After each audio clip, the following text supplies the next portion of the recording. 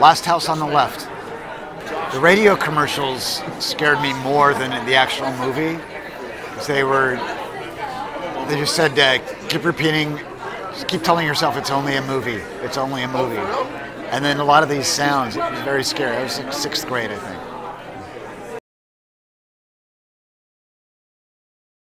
He never gave me advice, no. I knew him from acting class, so we were in the same class. And we both spoke at our teacher's funeral the day I tested for Fast Times.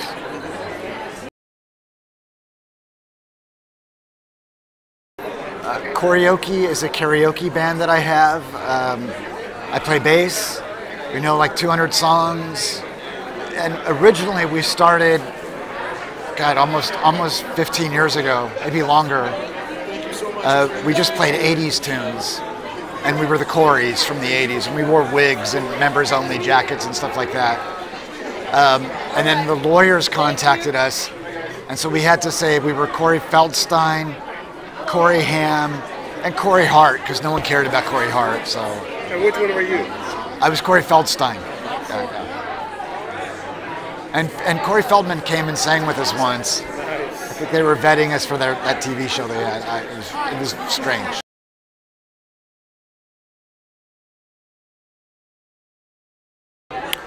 Oh. Chainsaw would be cool. Chainsaw? Chainsaw, yeah. We revisited Dave Marshak from Ski School in Always Sunny. They sort of did a sequel for us.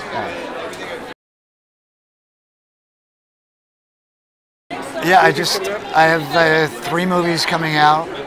Wine Club. I forgot the other name of it, and one I finished yesterday called Found Footage, which is sort of a parody of found footage movies.